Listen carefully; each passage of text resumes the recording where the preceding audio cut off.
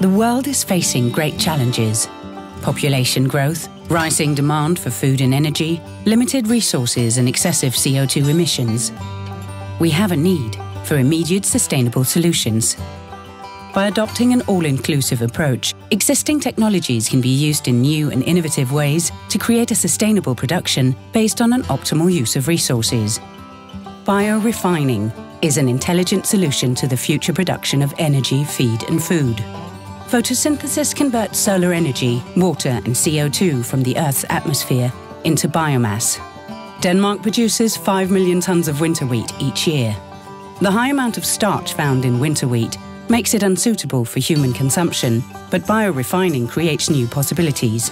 Hveiti can on a yearly basis convert 530,000 tons of winter wheat into 4 high-value products. With a new method for the husk of wheat, the fibres are removed and used for the production of food, such as cereals.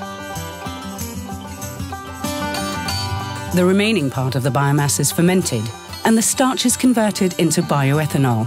Today, all Danish gasoline contains 5% bioethanol to lower CO2 emissions, but the potential is much greater.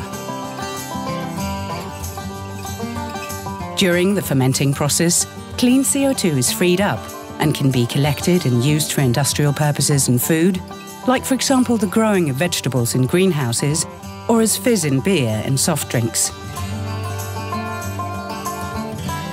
The protein and vegetable oils are used to make a protein product which can replace soy in animal feed and in this way help relieve the pressure on the South American rainforests.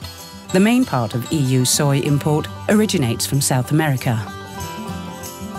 The production is based on renewable energy, and the surplus will be distributed into the local district heating network. In short, an optimal use of resources. Humans, animals and cars release CO2, and the process starts over.